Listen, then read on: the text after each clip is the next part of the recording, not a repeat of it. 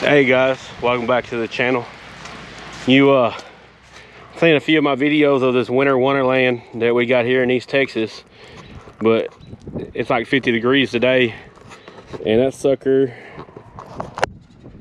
is melting fast. All this was covered. Now of course right here in front of the house is not, because it blocks the sun, but almost everywhere it is melting super fast. Now we go from a winter wonderland to a mud bog. But I got the camera out today because I went and delivered some eggs. We got a customer, very loyal customer. She buys eggs. I delivered her 3 dozen eggs today while I was out, and we picked up a new goat. We haven't officially named her yet. Maybe I can get some name suggestions from my viewers for her. But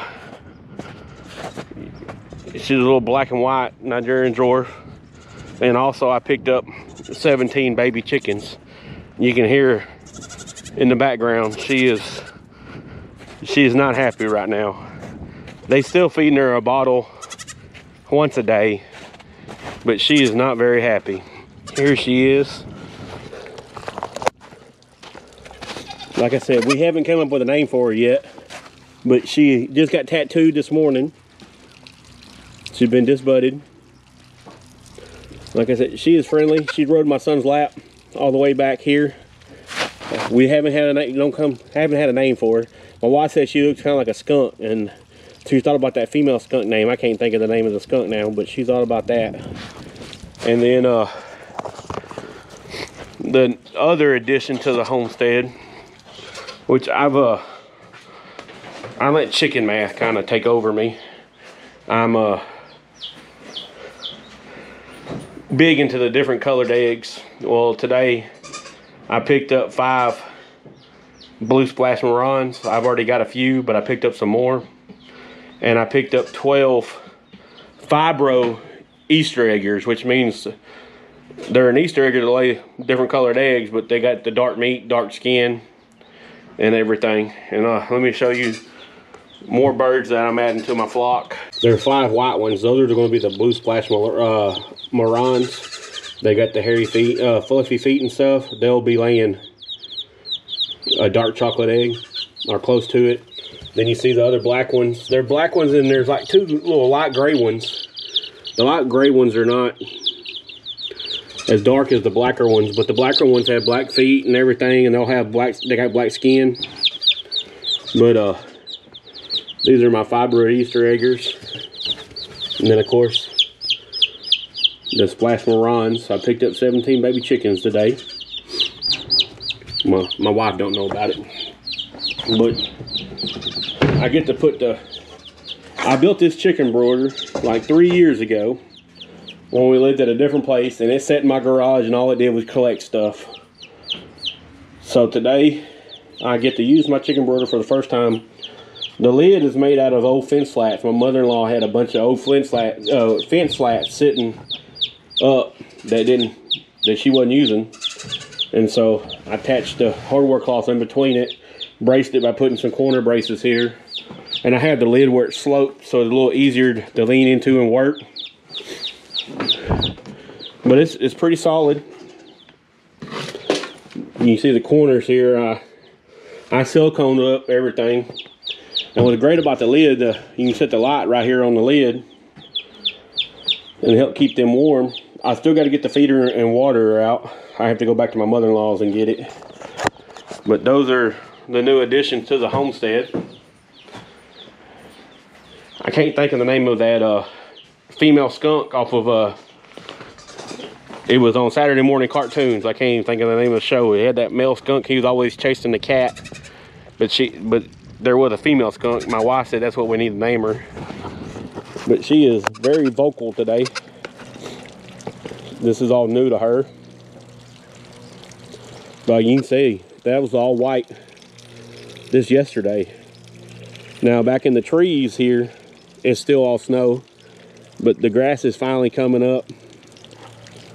Now with this snow gone, That's the only thing I don't have over here is my chickens. With this snow melting and it warming back up, which this weekend, no, next weekend, it's supposed to rain and everything. It's supposed to, get y'all out of the sun. It's supposed to rain for like 5 or 6 days straight. And with a little cold front, it's supposed to be down in the 30s and rain. They're not predicting any snow, so that's awesome. But I've been working on splicing out my chicken coop. There's a little pole right there with a mound of dirt to the right of it. That's the one corner. I got my post hole digger there, they done fell over, but that's where my corner is where my chicken coop's gonna start. And it's gonna run east and west. And I'm gonna have the slope, it's gonna be like 7 foot tall on the north side, and it's gonna slope down to the south side to like 6 foot. Maybe 5.5 to get a decent slope. And I was gonna use the roof with a rain catching system to help me catch the rain. Them two right there, Dave and Tank, they're like best buddies. They run around, play with each other, chase each other. It's funny watching them. And there's Dolly. Dolly's the supervisor. But look at Dave and Tank. It's awesome watching them. And here's Tilly. Tilly's come to mess with our new goat. Like I said, we ain't come up with a name of it yet. Maybe y'all can help us come up with a name so I can submit the paperwork and go ahead and get her registered. But like I was saying with the chicken coop, I'm gonna use the roof as a rain catchment. I'm gonna make my own. I'm gonna get like 4-inch PVC pipe, put caps on the end, cut it in half, and use the PVC pipe as a gutter system. One end have like a 90 coming down, and use that to catch the rain coming off of the roof. So I can use the water to help me water my chickens. Eventually, I didn't have the time or the money to do it yet, but the water spigot is down there at the barn. I want to run it along the fence line right here to this post and have me a spigot right here. And I want the spigot so I can, if I need to water my chickens, I ain't got to stretch out a whole bunch of hoses. I can just stretch out a little 25-foot hose and be fine.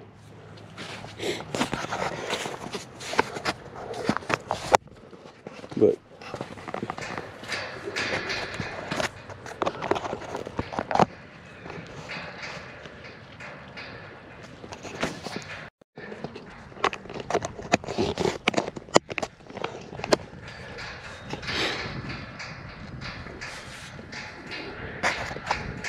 y'all can see Dave. He is just going nuts. And then you have Tank. Then you got Macy and McDuff. McDuff is right there and Macy is right there. Well guys, I'm gonna get the chicken food and the chicken water set up. Well guys, I'm back. I got them set up. The water, I put a 2x4 block in there so it's set above the shavings, so to help keep the shavings out of the food and water. Not too much worried about the food, but the water more than anything. But I got them set up.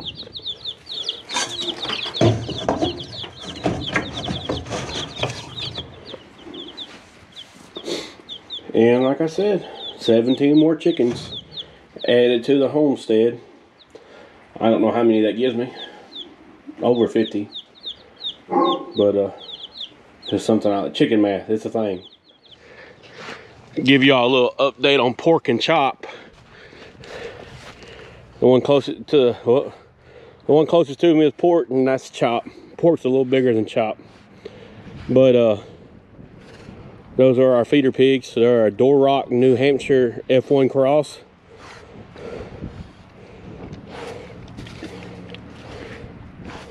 They made it through this storm. I had that blue tarp over top. I had a couple of pieces of tin on the corner and stuff to help keep the wind off of them and everything, and I put extra hay in there, and they are doing great. Set up. Thank y'all for following along. Like I said, if you haven't hit that subscribe button, please do. Make sure you hit that like button, then hit the notification bell so you're notified of all my uploads or my community posts and stuff like that, my live chats. I've only done 2. I'm gonna be doing one in the next couple days. So y'all make sure y'all follow along. And I appreciate y'all. Blue Splash Oak-Acres out.